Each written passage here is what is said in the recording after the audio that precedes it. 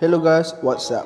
So pada zaman 2017 ni cloud storage amat penting. So kita tak perlu lagi bergantung pada internal memory pada phone kita. So kalau korang tak tahu apa itu cloud storage, cloud storage ni adalah tempat kita boleh simpan gambar, dokumen atau apa-apa saja data korang, ataupun korang boleh buat backup juga data storage di cloud ataupun di awan.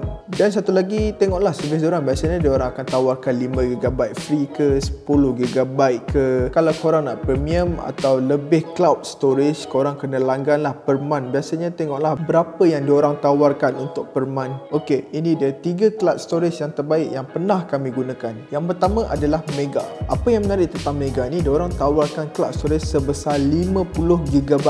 So korang perlu download Mega ni free je, dan sign up dan verify dekat email, dan korang on the spot akan dapat 50GB.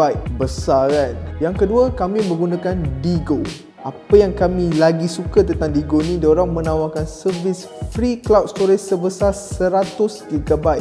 2 kali ganda lagi besar pada Mega. So kat sini korang boleh simpan macam-macam korang nak buat kat situ. Yang lagi menariknya tentang Digo ni yang kami suka gila, diorang akan tawarkan storage 1GB per day dengan syarat korang kena tonton atau klik iklan diorang. So bayangkanlah kalau korang buat tu hari-hari, 10 hari dah 10GB. Siapa nak bagi free storage sebesar tu? Dah 110GB. Dan yang ketiga, kami menggunakan Google Drive. Kami rasa korang memang pernah dengar Google Drive. So Google Drive ni memang not bad. Servis diorang pun memang korang tahu kan, memang terbaik. Dan diorang cuma tawarkan 15GB ya. Bagi kami okey lah kalau berbandingkan dengan Dropbox atau iCloud. Diorang just bagi iCloud just bagi 5GB, Dropbox just bagi 10GB. So Google Drive dia bagi 15GB. So siapa yang tak nak lagi besarkan?